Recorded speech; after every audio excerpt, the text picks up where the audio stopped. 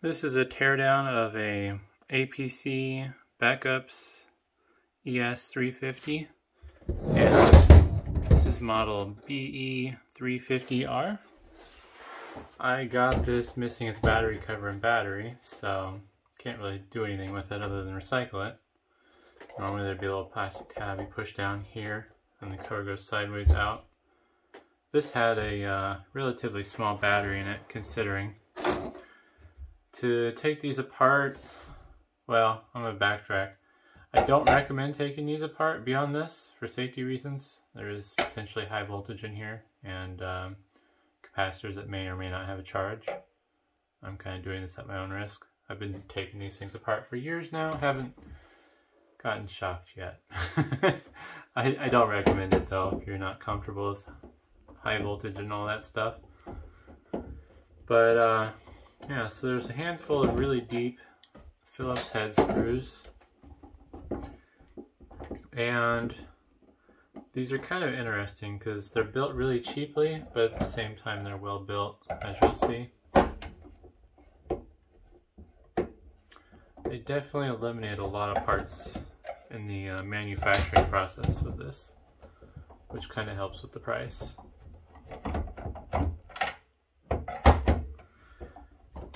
I'm going to kind of spoil it, but I am about to open this. Basically what you should see in here is the top and bottom shell, a circuit board, and a transformer. Alright, yeah, taking them all, but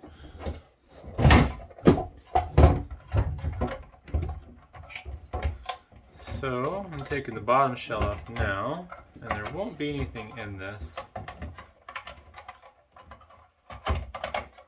This is just a structural piece that supports all the internal stuff.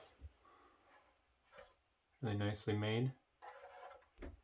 And here's your battery backup, basically. Got your transformer, which handles the voltage conversion from the wall. And then this PCB handles the conversion from the battery to your outputs before power goes out. And because I'm going to get friendly with this board, I'm going to put on my probably not electrically safe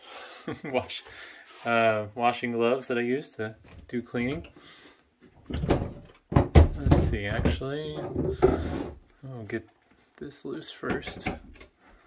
So the outlets are basically molded into the top shell, and then they press in pieces of bent and stamped brass for the contacts. This is the ground contact, which appears to be attached to this back reinforcement plate. But as you see, those brass strips are just pushed into the plastic of the top housing, and that's how you get your outlets that you plug into. And we're just going to pull all this out.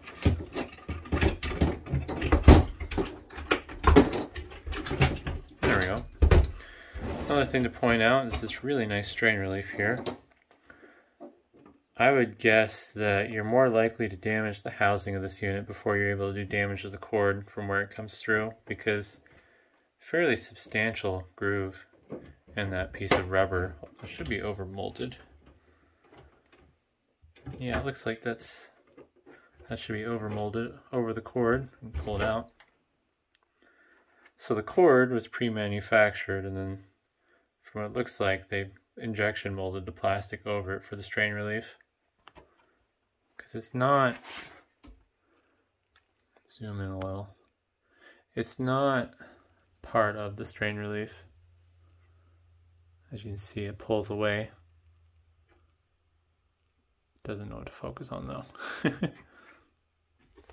Yeah, really nice strain relief on these things. It's really impressive on what they were able to do to save on costs while making a good quality product. Because like on a lot of the older ones, the housing would have been like a stamped piece of steel, and then rather than just using these brass strips as part of put in the sorry, I'm at a loss for words.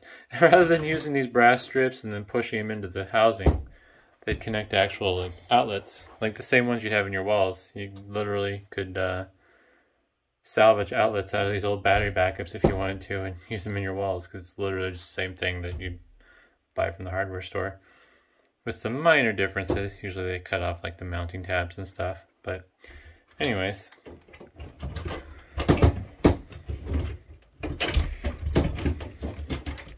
And this does have two sides. So usually on these cheap home units like this, one side is surge protection only, and then one side has battery backup. And obviously it's labeled on the top.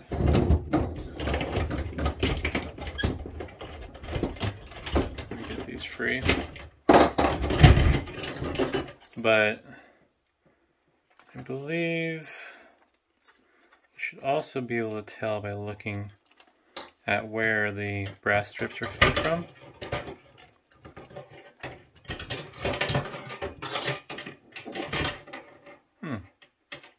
I may have misspoken. This one's a little different than I was like, oh wait, yeah. So this brass strip that I'm holding in my hand right now is getting fed from the wall and then goes into the PCB. But the other one, I'm not sure which one's hot, brown or blue. I think it's a European color scheme. But these are being fed straight from the PCB. So that means there's some switching done, probably with this relay here, for when it goes from AC wall power to battery backup. That relay is going to switch and it's going to connect to whatever part of the circuitry here that has the AC output from the battery backup. So it's probably being fed from somewhere this way, because this is all the brains.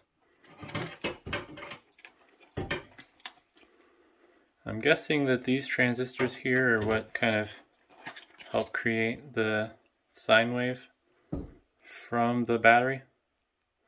I'm not 100% certain on how that all works, but yeah.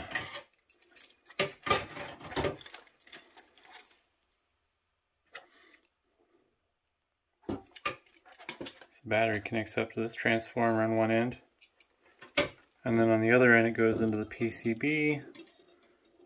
Oops, right there. It feeds through all that stuff.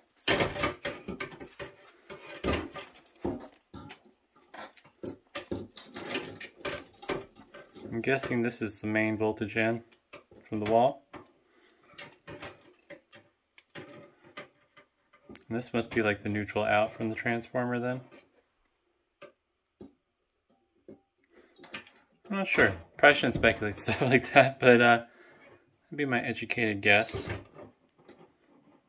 So, yeah, not much to see in these old, cheap battery backups. There's a lot more going on with your more commercial grade ones, especially some of the higher end ones that are active battery backups, where it's actively running off the battery and the line voltage is keeping the batteries at whatever appropriate voltage it is, and then that way there's less switch over time if there's power outage, because there is a brief period. It's not long enough to disrupt most things, but when you're dealing with the higher end battery backups for like large server farms and stuff, they can't afford to take the chance that that tiny switch over time is gonna disrupt something. But hopefully that's interesting. Thanks for watching.